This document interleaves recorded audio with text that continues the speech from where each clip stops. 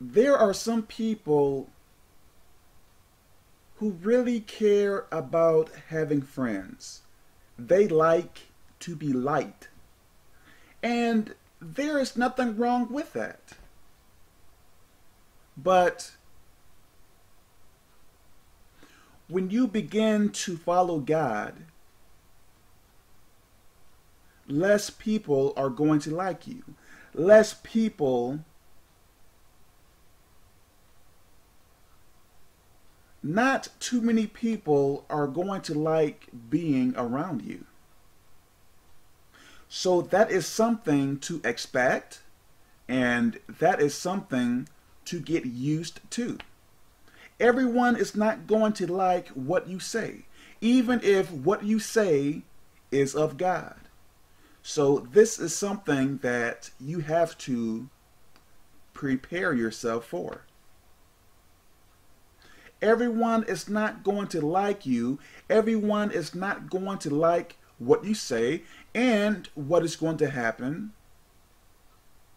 You are going to get persecuted by people. This is something that you have to get used to. I know people, maybe back when they were kids, their mother or father, cousin, so on and so on, may have not shown them any attention or any love and stuff like that. So now that they are older now, they are seeking for that lost love or affection that they did not receive back when they were a kid.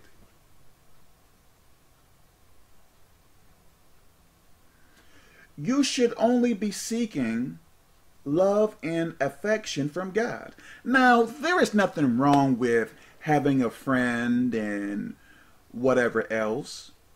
There is nothing wrong with that.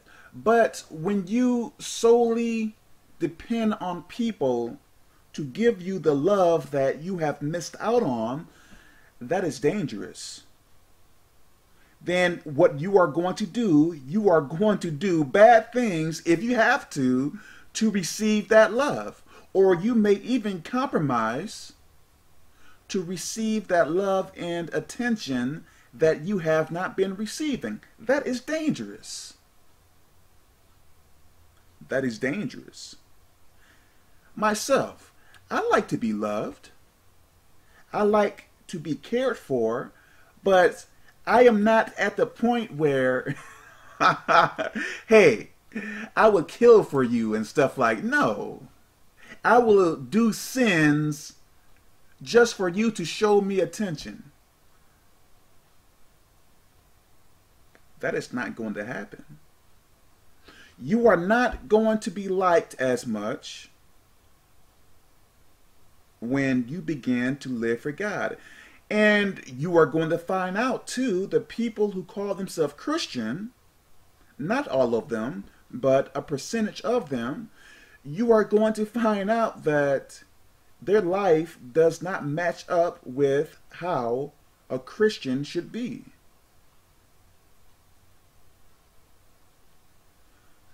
I am not saying that a Christian life is a life of isolation. That is not completely true. But you are not going to be liked by many. If you see a person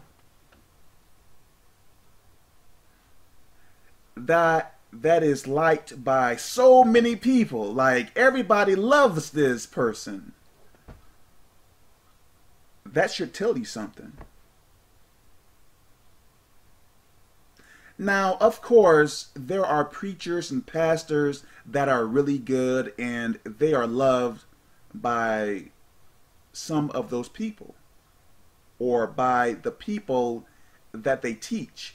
But what I am saying as a whole, if you see a person that is loved by like so many people, that should tell you that, hey, something is up. Because as a Christian, not too many people, if you are really an effective Christian, a real Christian, I should say a Christian, but so many people are calling themselves Christian. But if you are really a real, effective, real Christian, not too many people are going to like you. Not too many people will want to hear from you. Especially the ones that calls themselves Christian. Does this make any sense? So I am not saying to prepare for a life of isolation, because that is not really true, but if you are used to getting pats on the back or people praising you every 20 seconds and stuff like that, when you begin to live for God, that is not going to happen. Even now, when people say to me, you know, Kevin, you are doing a good job and stuff like that. Now, I hear the people say that, or I see what they write and stuff like that, but it is not going to my head, because I know, and I am not saying that everyone that says that to me is going to do something wrong, but what I am saying, the same people, not all,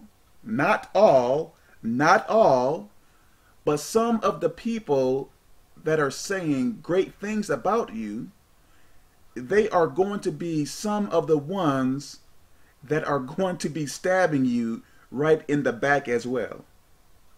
So don't let things get in your head or get to your head, meaning make yourself prideful or conceited. Like, hey, so many people are saying that I am doing a good job, or what I am saying is true, and so on and so on. Don't let that stuff get to your head. Know why you are doing something. Don't know. This is why I tell people, hey, all honor and praise goes to God, not me, because by myself, I am not able to do anything. To be quite honest, I should have died back when I was like 14 or 12 or something like that, by far. Then, if not then, I should have died when I was like 20 something, you know? If not then, I should have died at another age. Man, I would have to say, I don't know, but there have been countless times where I should have died, by far. Car accidents or potential car accidents and other things as well. So my main point, if people start to talk to you crazy when you are serving God, that is normal. Of course, pray about it, but it is not out of the ordinary for people to come and attack you with their words or whatever else when you are truly serving God. This is why it is good to get pats on the back and stuff like that, but don't get to the point where a person's words can change the way that you feel, if that makes any sense.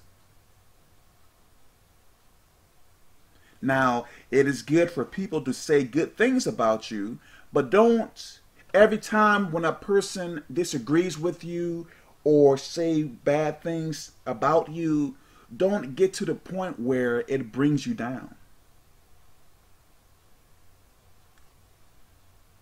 I pray that makes sense there. Expect persecution, whether from demons or from demons within people. So I pray that this makes sense. God bless.